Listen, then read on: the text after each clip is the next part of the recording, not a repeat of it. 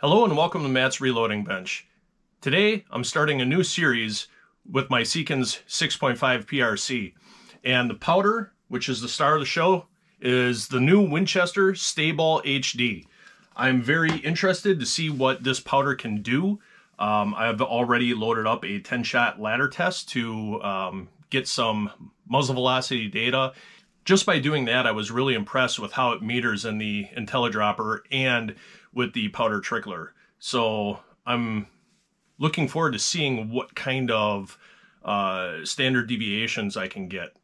So let's take a look at this 10-shot ladder test.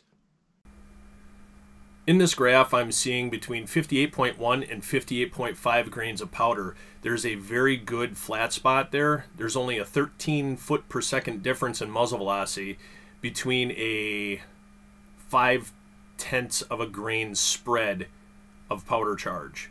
So we're going to work with this. All of my load development is going to start at 20 thousandths from jam. This is a method that I have adopted from Eric Cortina, and if you want to know how to find jam, I'll post a link in the video up above.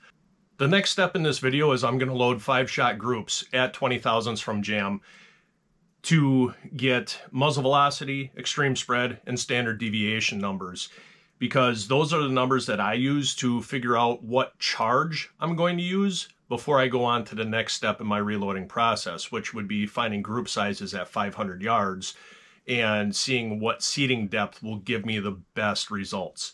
So I'm going to head to the range and fire off those 5-shot groups. Stick around. So we'll be starting out with 58.1 grains of powder.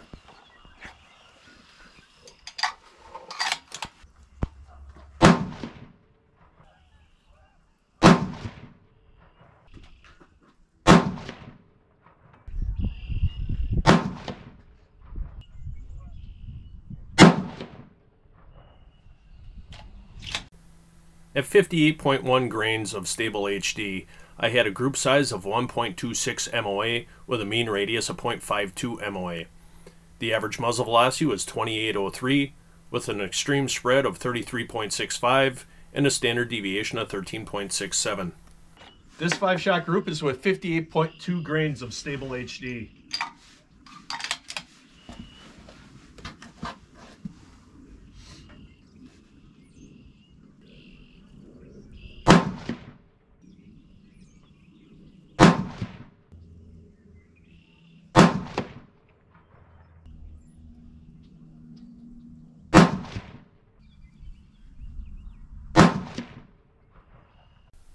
At 58.2 grains of powder, I had a group size of 1.11 MOA with a mean radius of 0.46 MOA.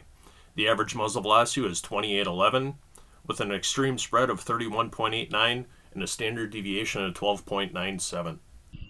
This 5-shot group is with 58.3 grains of powder.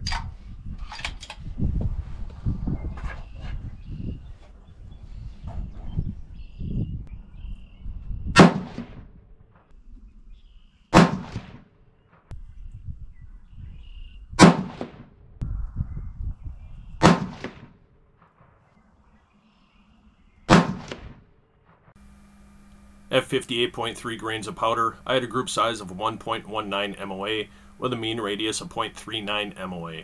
The average muzzle velocity was 2817 with an extreme spread of 28.32 and a standard deviation of 13.22. This 5-shot group is with 58.4 grains of powder.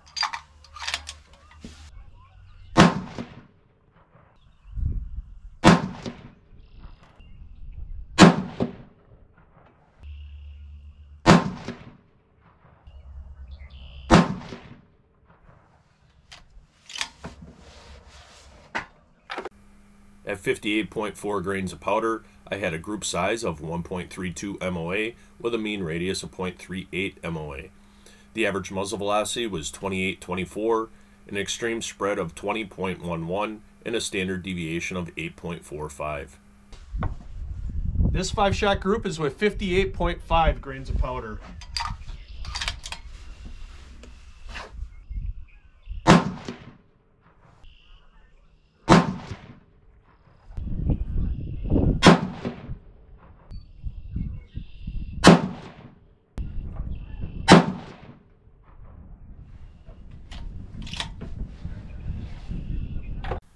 At 58.5 grains of powder, I've got a group size of 0.69 MOA with a mean radius of 0.34 MOA.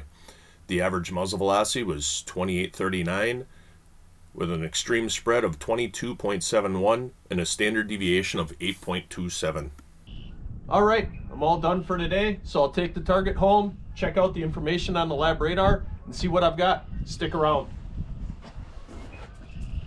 I've had a chance to go over all the lab radar data, and one trend that I'm seeing is with climbing in powder charge, my extreme spread and standard deviation are dropping, and it's been pretty consistent. You know, I started it with the extreme spread of 34, then I went down to 32, 28, 20, and 23, and then my standard deviation was at 13.7, 13, 13.2, 8.4, 8.3. So I want to, again, keep going up in powder charge to see if that's going to keep coming down in return, or if I finally hit a flat node. That's essentially what I'm looking for. So that'll be in my next video. If you have any questions about what you saw in this video, please let me know in the comment section down below, and hit that thumbs up so that YouTube knows that you like my video. Also, hit the subscribe button with that bell icon so that you know when that next video does come out. And until next time, shoot straight and be safe.